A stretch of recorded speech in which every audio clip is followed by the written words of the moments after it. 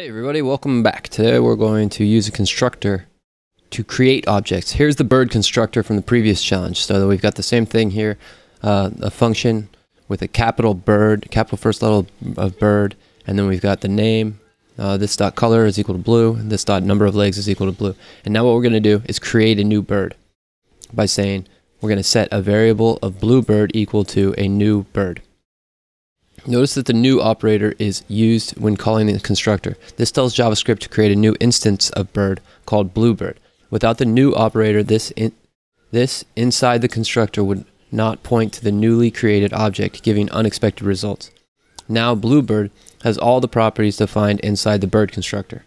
So they show bluebird, and they're doing dot notation, name, color, and number of legs all relate to the values that we set within the function.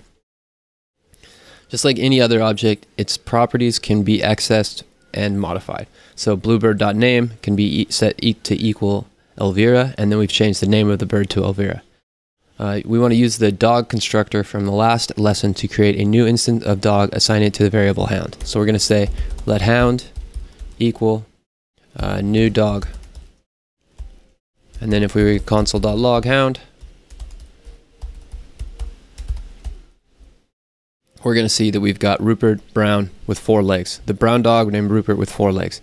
And that's what we've created here with hound. So that's what the constructor does. The constructor allows us to do that. We could also do it again. We could say let Rufus is equal to a new dog.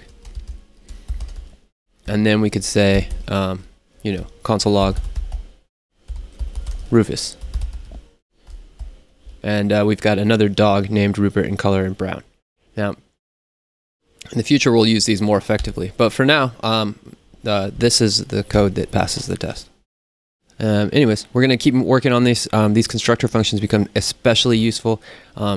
This is just a function that creates a new object.